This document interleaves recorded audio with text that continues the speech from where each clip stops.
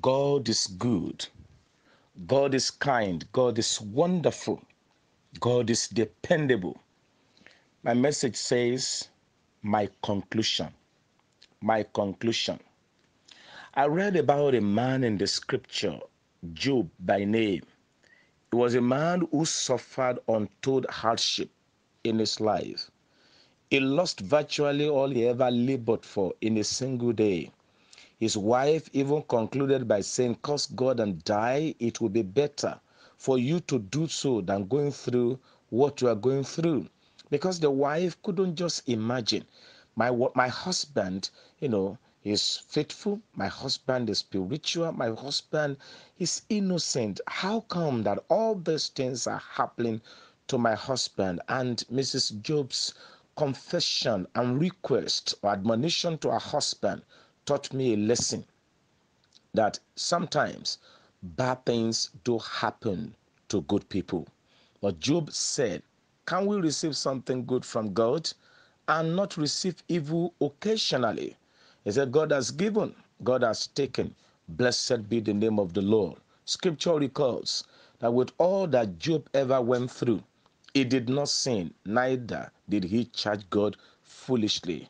Job, you bought my heart freely. You did what is uncommon in our dispensation. My conclusion, listen to me.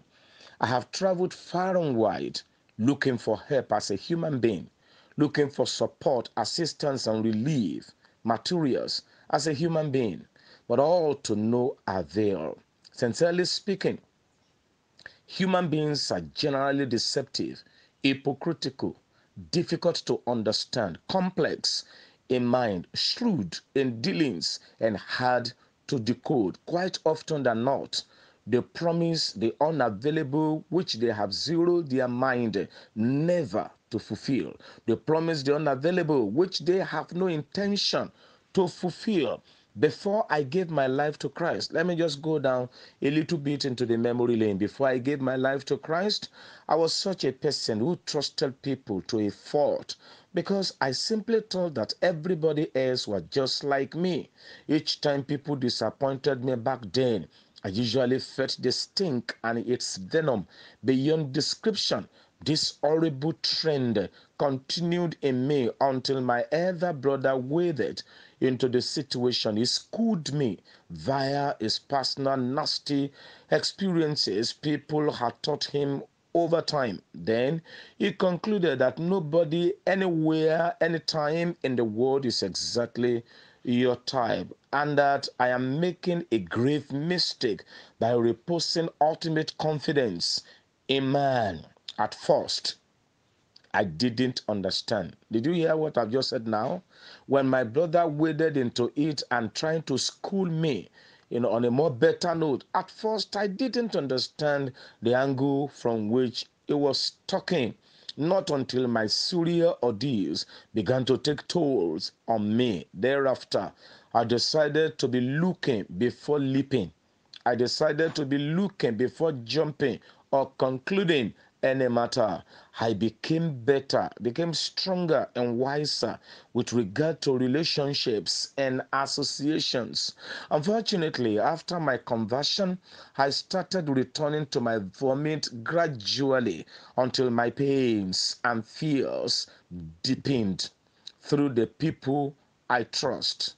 Well, for over 3 decades now that I have been born again, and I've been consistently relating with people, both ministers and brethren alike, as a child of God. The only thing I can tell you now is that I am concluding again that men will always be men. Only a few people are genuinely saved and seriously committed with their Christian life, but majority of the people who troop to their various churches, assemblies, and denominations presently, they are nothing but can be beautifully described as mere mixed multitude. As you listen to this short exhortation, I'd like you to draw conclusion on certain issues, certain practices, and norms in our society today. It will help you if you don't want to lose your spine. My conclusion as a preacher, my conclusion as a father, my conclusion as a husband, my conclusion as a Christian, my conclusion as a leader in the house of God is that God is too good. God is so good, and none can be compared with him. Regardless of my position, regardless of my situation, regardless of my condition in life, God, he's so good. My conclusion is that God is always dependable and always available to help. My conclusion is that only God cannot fail. Anybody can fail. Your spouse can fail you, God forbid, but it's a possibility. Your children or any of your children can fail you. A brother, a sister, a pillar in the house of God can fail you. Even your pastor can fail you, but God does not fail. I am the Lord, I change it not, is what the scripture says, and God is not a man that he should lie, nor the son of man that he should repent. If he had spoken, definitely, most assuredly, is going to bring it to fruition. My conclusion is that it's only God who will not abandon you to your fate. God will not abandon me to my fate, and that has given me consolation in my conclusion. My conclusion is that without God, I am a capital nobody. My conclusion is that God is kind-hearted and compassionate any day. My conclusion is that if God is unwilling to help me, nobody can help me. I will lift up my eyes unto the hills. So said David, from where comes my help? My conclusion is that only God is able to help me, to keep me, to lift me, to uphold me, to bless me, to stabilize me the more. Yes, my conclusion is that there is nothing that is beyond God in life. My conclusion is that God is unchanging changer and the uncreated creator. My conclusion is that God is all-knowing. God is everywhere.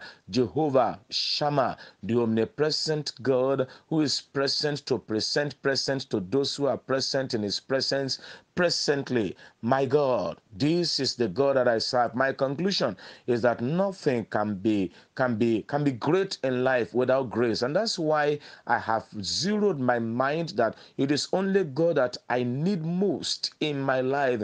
Man will be man, man will be man, man will be man, and God will also be God. When every else fails, God does not fail. Is dependable, is reliable, is ever ready to help, to lift, to stabilize, and to bless, and to uphold. He is the lifter up of my head. My conclusion is that God can be fully depended upon, circumstances notwithstanding.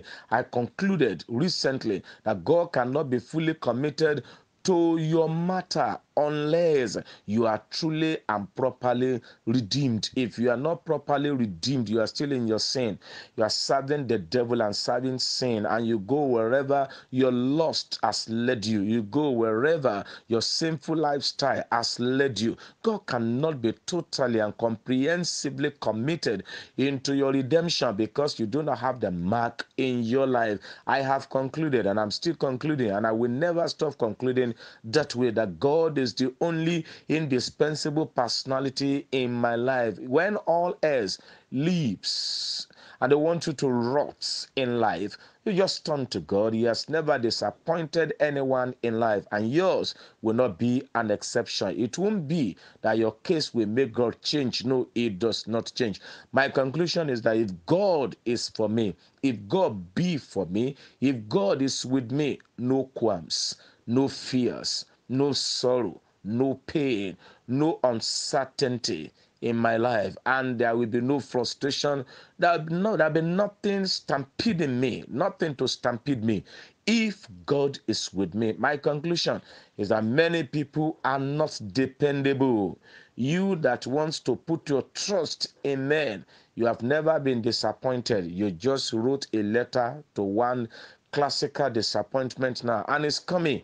any moment from now. My conclusion is that many people are not dependable. Forget about their tongue talking. Forget about their packaging and rebranding. Forget about the promises they are given. Forget about yes, Lord, that they say when they pray and when they greet you. God is good. You are lifted. You will make it. Forget about all that. Many people are actually not dependable. My conclusion is that many people in the house of God today, they are nothing but distinguished cheats and celebrated rogues. That's who they are in the house of God. I have concluded that in various churches and assemblies and Pentecostal circles today, only a few people are genuinely saved. Majority of them, they are not saved. Only a few people are saved, though they claim to belong to Pentecostal circles. They are not saved. When you look at their language, when you look at their disposition and their dressing, they are not saved. They are nothing but children of the devil. My conclusion is that nothing is beyond God, and that with God nothing shall be impossible. I've concluded that very many people in their various churches today are nothing but fantastic satanic agents, and they are causing problems in such churches. Therefore, I want to challenge you now. Rely on God, depend on God, entrust your life into his hand. He will never disappoint you, because God is never too late and God is never too much in a hurry. God is not too fast and God is not too slow. He arrives at the nip of time when he is needed most. That's when you are going to see him, and you will be glad when he finally shows up in your situation, in your circumstance, in your condition. You will be laughing, you will be jumping, you will be leaping for joy, and people will ask you, for how long have you been planning this one secretly? And you are glad to tell them, I suppose I am as surprised as you are. I have traveled far and wide looking for help and support and assistance and relief materials as a human being. But what do I get in return? Nothing. Excellent zero was what I got, because sincerely speaking, human beings are generally deceptive. They are hypocritical. They are difficult to understand, and they are complex in their mind. They are shrewd in their dealings and hard to decode. You've got to learn to trust God to meet your need, to settle your case, and to give you testimonies right in the presence of your mockers. God bless you as you obey. You remember Job, as I've said at the introduction of this message, in Job chapter 19, verse 25, for I know that my Redeemer liveth. Will this be your consolation? Will this be your conclusion? And will this be your meditation? Please let them be, and you will be glad you did. God bless you. Amen.